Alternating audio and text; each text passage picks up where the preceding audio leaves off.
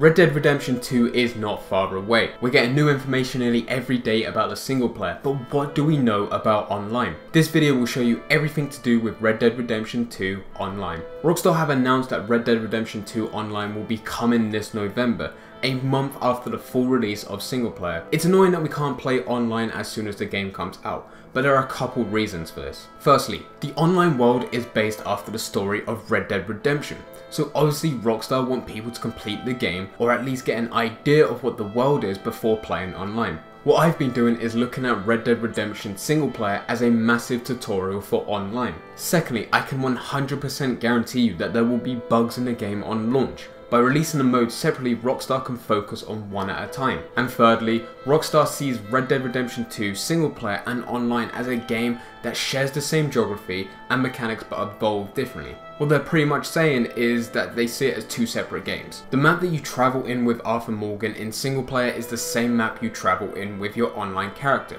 When it comes to the online narrative in Red Dead Redemption 2, I can see them taking a similar approach to the GTA 5 heists. Rockstar have said before that they didn't find their feet until Heist came out in GTA Online. This made a narrative alongside the co-op gameplay.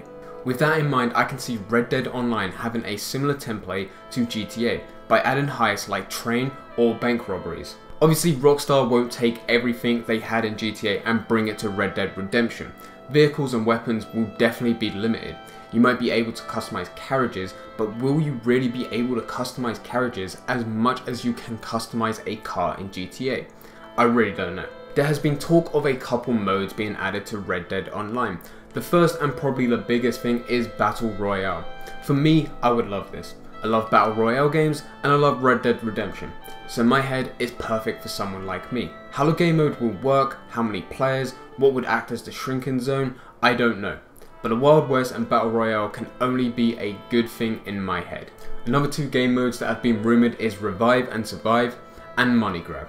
Revive and Survive is pretty much a team deathmatch. There will be two teams battling out and you have a limited amount of time to revive your teammates before they are eliminated. Money Grab is two teams against each other battling out whilst they try to grab a bag of money and take it back to their base. When it comes to free roaming in Red Dead Redemption 2, I'm hoping there will be a lot of things to do compared to GTA. With GTA, I found that I didn't have time to look around the map. It was so easy to get in a car or plane and travel from one side of the map to the other in minutes. With Red Dead Redemption 2, I can see that being a lot harder. The map is massive and you'll be on horseback for most of the time.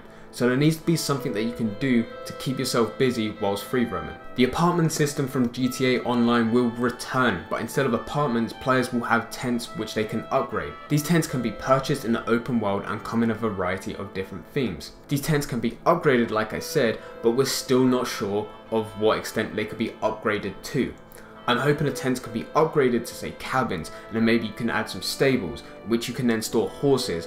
Online play will include access to a number of shops and NPCs, which can provide you with equipment and missions. NPCs in Red Dead Redemption Online are far more in depth compared to GTA.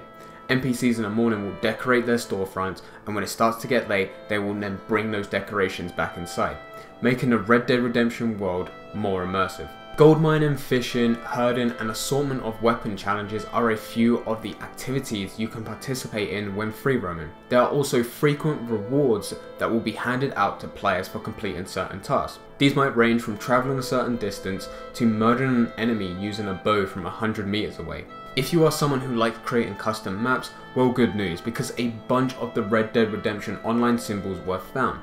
In these symbols, there is a verified and created symbol, which is very similar to the GTA map or playlists that were created. There is also a symbol that looks like 3 gold bricks stacked up on each other. This is what is believed to be microtransactions, which is replacing the shark cards we know from GTA. The rest of these symbols, in my opinion, are just different symbols to brand Red Dead Redemption Online. I can't link those symbols to any sort of specific game modes. That is pretty much everything you need to know about Red Dead Redemption Online. If after all this you're still hoping for some more content, then I should point out the Ultimate Edition for Red Dead Redemption 2. With that you get the full game, single player DLC and also online DLC. The online DLC gives you bonus outfits, rank bonuses, black chestnut thoroughbred horse, and access to additional weapons. On top of that, if you haven't already, you can claim 2 items on GTA 5, the double action revolver and the stone hatchet. By getting these on GTA, you unlock them for your Red Dead Redemption account, as well as still have them on your GTA account. Finally, when the online for Red Dead Redemption is released, a companion app is supposed to be released at the same time, giving you access to poker minigames. I assume anything you win on the companion app goes across to your online character. Would be cool if there were other minigames as well, but so far it's just been rumoured as poker. Anyway, that is everything you need to know about Red Dead Redemption Online so far. Only time will tell if we get to see all the different stuff I talked about in this video. Honestly, cannot wait to get my hands on this game. It looks so good. To end this video, I would like to ask you guys a question. What would you like to see in Red Dead Redemption Online? Personally, I keep thinking about train robberies, but more than anything, I would love to see some zombies from Undead Nightmare.